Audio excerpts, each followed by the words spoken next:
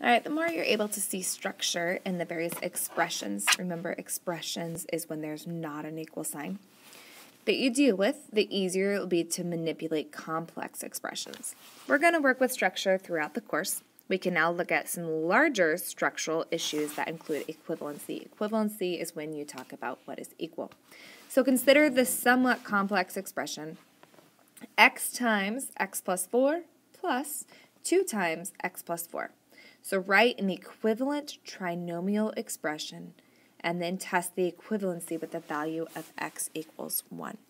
So we're going to have our original of x times x plus 4 plus 2 times x plus 4. So what we need to do first is the distributive property. So x times 4 is, x times x is x squared.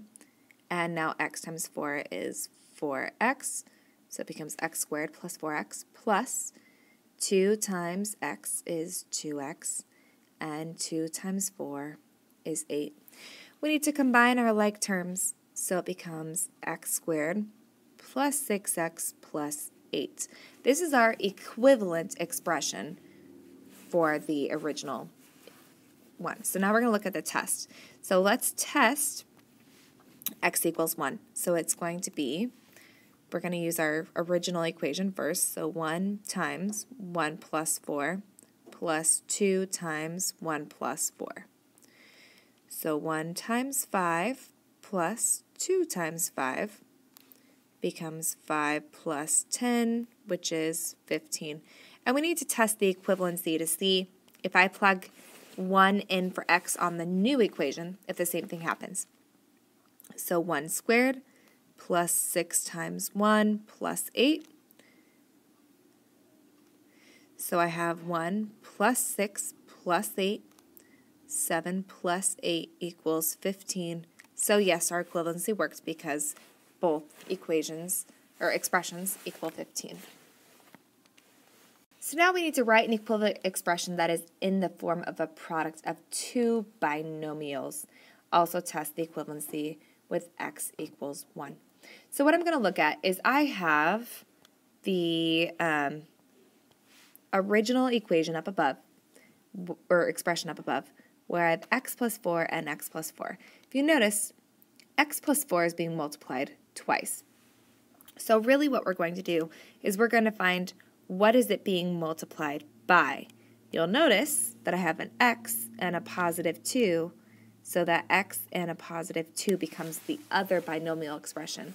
So what they really did is they split it up. So it was x times x plus 4 and 2 times x plus 4, and you would get the same thing by having that binomial. So what it really is factoring from this equation is the same thing as, or that expression is the same as that expression, which is also the same as this expression. All of those expressions are equivalent to each other. So we're going to test with x equals 1. If we test with x equals 1, I'm going to have 1 plus 2 times 1 plus 4. Well, 1 plus 2 is, 1 plus 2 is 3, and 1 plus 4 is 5. Multiply those, and you get 15, which it is an equivalent expression. So which type of equivalent expression we might need would depend on the context of what we are trying to do with the math. For now, we want to get practice with writing various expressions in an equivalent form and being able to test that equivalency. So you have seen 3 different forms. You have seen the factored form, you have seen the somewhat complex form, and you have seen the simplified form. Those are all equivalent expressions.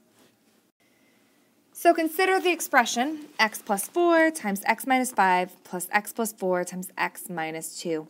Write an equivalent expression that is in the form of the product of two binomials. Test the equivalency with the value of x. Show your test. So we need to find what is the same between the two. Well, I noticed that I have x plus 4 and I have x plus 4. So x plus 4 is the same between the two. So that's going to be our first binomial. The second binomial that we have to figure out is by seeing the x minus 5 plus x minus 2. So we have x minus 5 plus x minus 2. So now we need to simplify everything inside the right-hand binomial. So I have x plus 4 still as our original binomial. And our second binomial, well, I have x plus x, which is 2x. And then I have negative 5 plus negative 2 becomes negative 7. So that is our second binomial. Those are our two binomials. And now we're going to do the equivalency with a value of x. So let's check our first equation. Our first equivalent expression. And I'm going to put 1 in for x. So it's going to be 1 plus 4 times 1 minus 5 plus 1 plus 4 times 1 minus 2. So 1 plus 4 is 5. 1 minus 5 is negative 4. Plus 1 plus 4 is 5. 1 minus 2 is negative 1. So I now have negative 20 plus negative 5. So it equals negative 25. If I plug that in over here with our new binomial, I'm going to have 1 plus 4 times 2 times 1 minus 7. So I have 5 times 2 times 1 is 2. 2 minus 7 is negative 5, which equals negative 25. They are equivalent expressions because they both equal negative 25. So which of the following is equivalent to the expression x minus 3 times 2x plus 7 minus x minus 3 times x minus 4? Again, you look to see what is the same in both of them. X minus 3 is the same in both of them. So number 1 has x minus 3, so does number 2, but number 3 does not, and neither does number 4. Then we need to find, okay, so if I have 2x plus 7, and I'm subtracting x minus 4 from that. You remember from previous lessons that negative on the outside is the same thing as distributing a negative 1. So it becomes 2x plus 7 minus 1x plus 4. Then you combine your like terms. So 2x minus 1x is 1x, and 7 plus 4 is 11. So that means that number 2 is the equivalent expression. Strangely enough, this type of manipulation where there is a common binomial multiplying two other terms is frequent enough that it is also a good skill to become fluent in. Get some additional practice in the next exercise. Be careful when subtraction is involved, so see the last exercise. So we need to look at what is the same. Well, x plus 5 is the same. Then we need to see what else is there. Well, I have an x and a plus 7. So there's your second binomial. Next one, what is the same? X minus 2 is the same. And then we need to see what is there left over. So I have 3x and negative 4. So 3x minus 4 is your second binomial. Then we see what is the same. Well, I still have an x plus 4. But then you got to figure out what else is there going on. There's an understood times 1 that can go there. So I have negative 2x and positive 1 as my second binomial. Letter D, what is the same? Well, I have x plus 3 is the same. But then we have to somehow make this binomial combine with this binomial. You will notice that in front of the x plus 9, it's a plus sign. So it's x minus 6 plus x plus 9. So I have my x plus 3 as the original binomial. Then I have 2x plus 3 because negative 6 and 9 makes positive 3. And the last one, what is the same, is x minus 4. You will notice that in front of the x plus 6, we have a minus sign. What that means is there's an understood -1, so we have to distribute that -1. So I have the 2x plus 1 from here. And now -1 times x is -1x, and -1 times 6 is -6. So x minus 4 times x minus 5, because 2x and -1x is 1x, and +1 and -6 makes -5. Remember that we want to always look for mindful manipulations in order to help us solve our problems. Sometimes we won't know whether these manipulations will pay dividends, but as long as we know we are making manipulations that retain equivalency, then they are worth a try.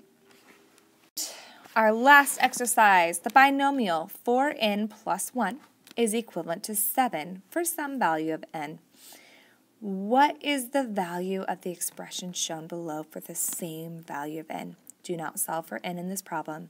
Use mindful manipulations and look for structure to help solve the problem. So we're going to do the same thing we did before. I see that I have 4n plus 1. That is the same in both of them. And then I have 3n plus 1 plus n plus 2. So 3n plus 1 plus n plus 2. And now I have 4n plus 3. So using mindful manipulation, we need to figure out how do we get the 4n plus 3 to 4n plus 1. Well, the way that you get there is by adding 2. So now you take the original equation from up above, which was, original expression, 4n plus 1. And now instead of 4n plus 3, it's going to be 4n plus 1 plus 2. Remember from up above that 4n is equal to 7. So now we have 7 instead of 4n plus 1. And inside this next parenthesis, it's 7. That 7 is in place of the 4n plus 1. But then we also are adding 2. Keep in mind that every time we have made a new row, that is equal to the row up above. So now we have 7 times 9, which equals 63. So you did some mindful manipulation from the last section to help with the new section.